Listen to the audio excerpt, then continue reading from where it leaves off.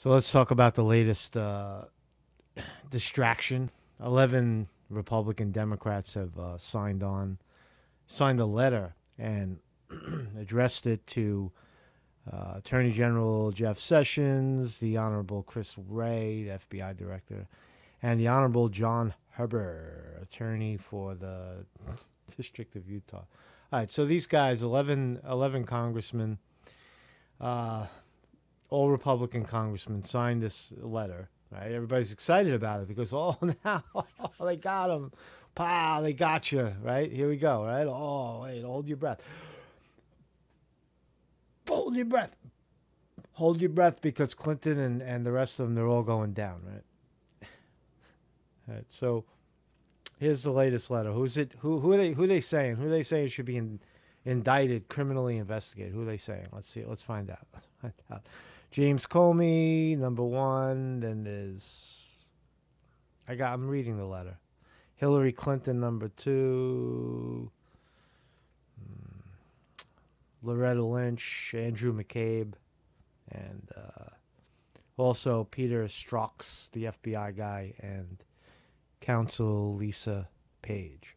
All right. Now, I'm saying it jokingly, but would I like to see these people go to prison and fess up for what they did? Of course. But is it going to happen? Of course not, because here's 11 congressmen in Congress, right? And how many are there? Like 200, 300? I don't even know. There's a lot of there's a lot of people in the House of Representatives, and only 11 of them are signing on to this thing, and they're making a big stink. And there's no way in hell that the Senate or the Congress is going to move forward with something like this when only 11 knuckleheads stand up and talk about it. So they know it's a lose-lose situation.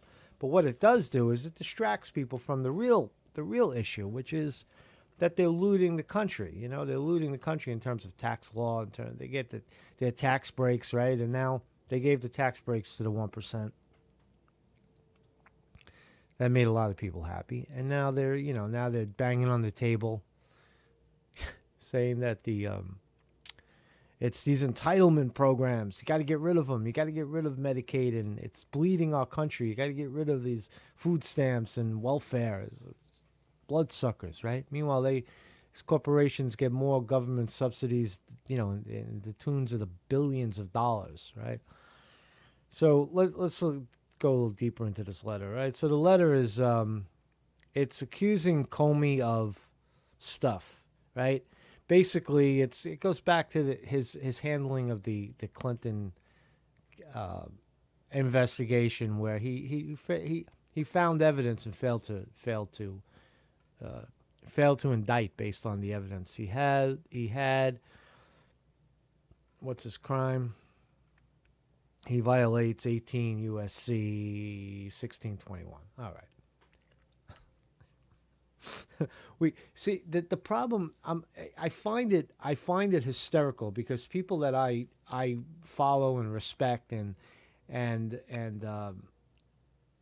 admire are still on this bandwagon, thinking that there's going to be this sweeping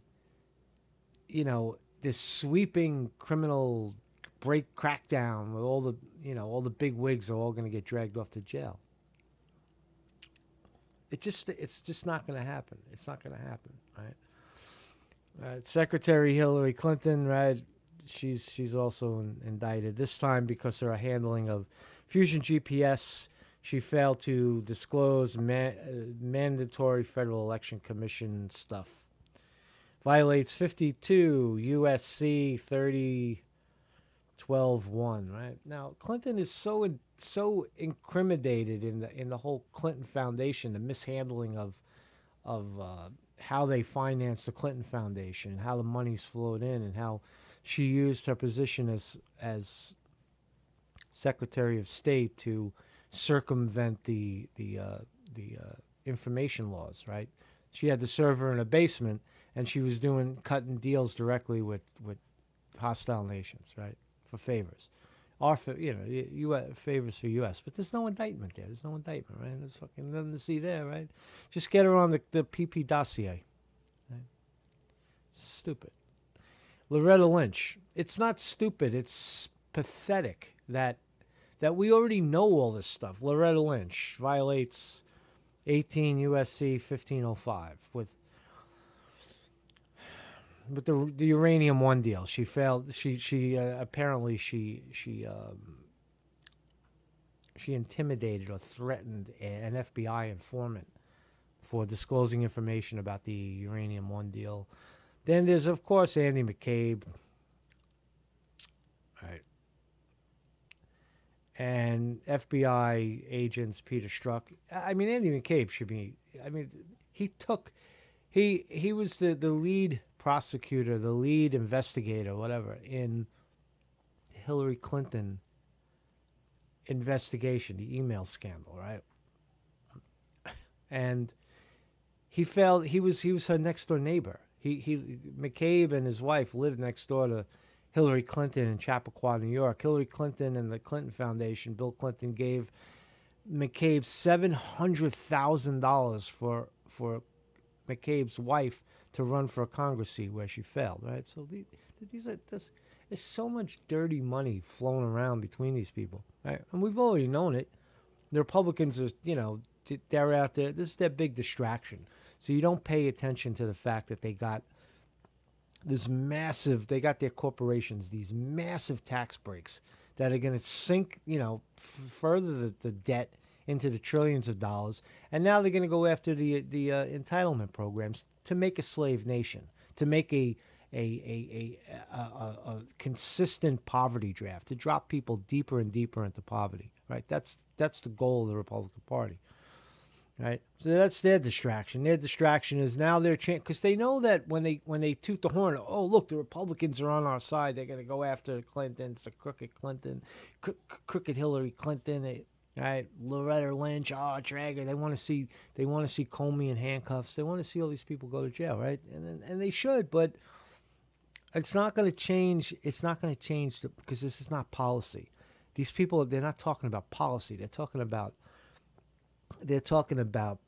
propaganda and what ifs, So that's their big distraction. They also don't want to talk about, the fact that there is, they spend $1 trillion a year on the military-industrial complex, and we don't have an enemy. It's a black hole of spending.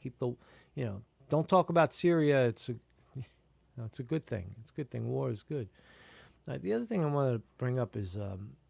I'm still, screaming from the rooftops about this, the military-industrial complex being at the core of the problem, and that if children and people ages 17 to 25 defect from the military, we'd have a better shot at bringing the oligarchy down. We'd have almost 100% shot at bringing the oligarchy down. Now, what I found out also is at Parkland, right? Parkland shooting. I believe that the story that the official narrative is very different than what actually happened. Did kids get shot? Were there bullets flying in the hallway? Definitely, yeah, no doubt. Based on the evidence, remember evidence of the testimony from the kids in the hallway. Well, what happened was it appears to have been some sort of operation, some sort of what they were told was a drill. So they were being played. The kids were being used as pawns in this thing. Did people actually get shot? Are there 17 dead bodies? I don't think so. But anyway, that's neither here nor there. But what is there is a program called ROTC. Right? How do they get the kids? Right? There's 180,000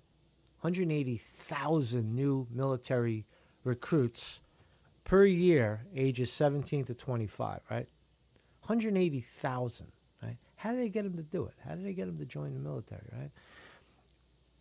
In high school, see, now I didn't know this. I thought ROTC was college, right?